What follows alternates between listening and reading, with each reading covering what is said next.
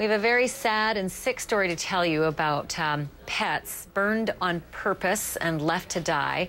Several have been found around Philadelphia in just the past few weeks, and I really do have to warn you that what you're about to see is quite graphic. Hercules was found just yesterday. He's just a puppy, 4 months old, severely burned on his back, burned on his leg. He is expected to be okay. He's going to make it, but some of the dogs that have been found, not as lucky as Hercules. The next dog I'm going to show you, and I do want to warn you again, this is a graphic picture, more graphic than the last picture that you saw. Chloe was found with severe burns all over her body about 2 weeks ago. We've even had to blur out the worst parts of this because this is just such a horrible attack. Chloe didn't make it. Chloe died because of the attack and the injuries that she sustained from that attack. Mark Peralta joins me now and heads the Pennsylvania Society for the Prevention of Cruelty to Animals. Mark, it's just unbelievable to see a story like this. Do you have any idea at this point who might be responsible, or if it is related, if these attacks against the dogs in the last month have been related? We're really early in the investigation process. What I can tell you is we certainly are not ruling out that these two could be linked. They're within about a mile from each other, both incidences. So we're in the early stages of investigating, but again, we're not going to rule this out. But they are, yes, absolutely. The police are participating, but the Pennsylvania SPCA is at the forefront of the investigation right now.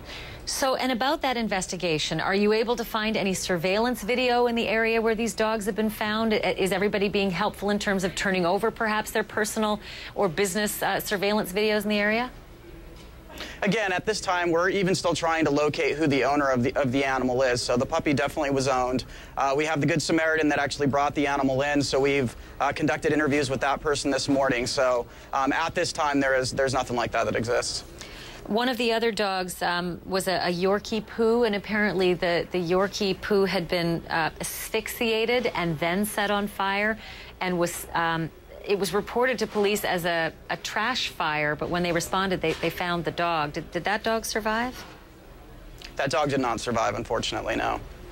It's just unbelievable that, I mean, this is such a strange string of events. Have you seen anything like this before in your city or anybody else's jurisdictions? Yeah, from time to time, and we've seen it. Unfortunately, it's becoming a very disturbing trend this year, and in the past, 2 months, we've seen it a lot. I mean, and with Chloe and with Hercules alone in the same actual area of the city within 10 days. So it's really becoming alarming at the higher rates that we're starting to see this. So we're really trying to get out into the community and hopefully make people aware that this is going on and that these people are in your community, and that, you know, organizations like ours, the Pennsylvania SPCA, need help with information. We're a 501c3 nonprofit, so everything that we do is based on donations from the community. So we really need the community's help in trying to find out, you know, who's behind these awful atrocities, and so we can prosecute them.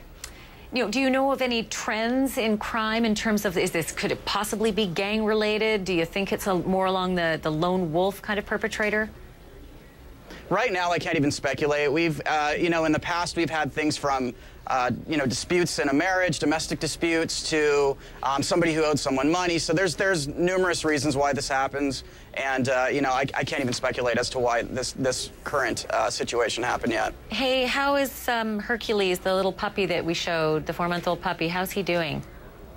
Well, that's the good news. He is he's a fighter, and even going through everything that he went through, he was there, you know, waiting to be pet, wanted love from us, and he's fighting. Prognosis looks good.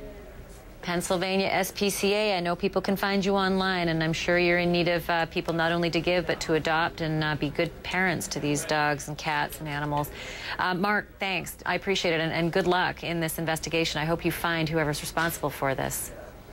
My pleasure, and thank you so much for your time. All right, Mark Peralta joining us from Pennsylvania, from the Pennsylvania SPCA. My next guest admits he did it. He beat up a priest. He says that priest molested him and molested his brother when they were just children, ages 5 and 7. But a jury says William Lynch is not guilty of anything. So was justice served in this case? I'm going to speak with Mr. Lynch next.